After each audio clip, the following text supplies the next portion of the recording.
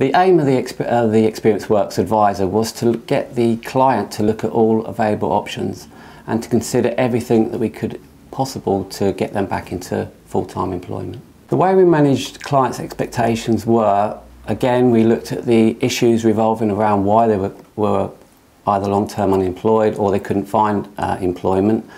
For some, we had to make them look at their ambitions. They might have had to consider a more junior role. They might have had to take a pay cut from what they usually were expecting to get in their employment.